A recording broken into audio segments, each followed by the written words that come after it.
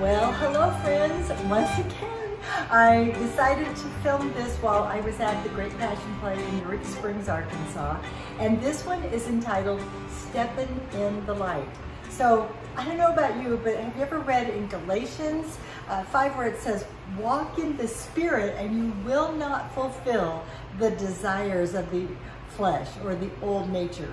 Well, you know what? We want to do that. We want to walk or step in the light. And in this painting, if you look on the light sides of the rocks, you will see things like love, joy, peace, patience, truth, kindness, gentleness, goodness, self-control.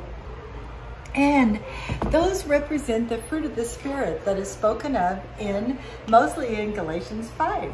But also, if you look on the dark sides of the rocks, you're going to see things like doubt, lie, fear, death, sin, and hate.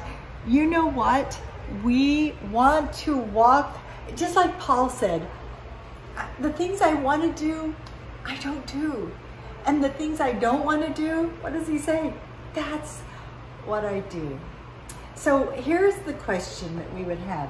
Is there any hope? And can I have a life that is lived stepping in the light? And the only way that we can do that, we will tell, just like this young man here who is asking, how can I do that? We are going to say, you must follow the path all the way to the cross. And you'll see the two crosses, one on each side, and the face of Christ. And it is only through Christ that we can live in this way. In fact, when you think of the fruit of the Spirit, do you know that that is His fruit, not ours? We don't muster this up. We ask Him to fill us with His Spirit, and it'll be made known. Okay, so I like to illustrate this like the dash light on our car. So when things are going good, and if we were going to apply this, when we're walking in the Spirit, we got love, joy, peace, the dash lights are all just brightly beaming, and it's all is well. But do you know what happens when a little hate comes in? It's like a red light comes on our dash, and it starts flashing. And then there comes fear over here, and lies and doubts.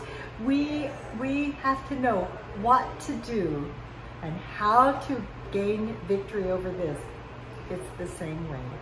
We go back to the cross and we say, Jesus, I need you. I need you to come in and cleanse me and fill me and make my life what you want it to be. And when we do, that's when we will soar like an eagle. It's just incredible. Now the memory verse is actually, if we walk in the light, as He is in the light, we have fellowship one with another. That is 1 John 1:7.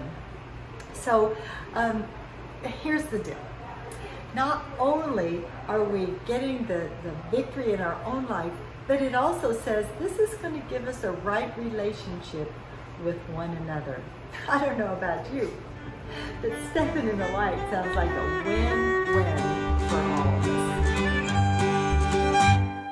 Trying to walk in the steps of the Savior, trying to follow our Savior and King, shaping our lives by His blessed example. Happy, how happy the songs that we bring. How beautiful to walk in the steps of the Savior, stepping in the light, stepping in the light.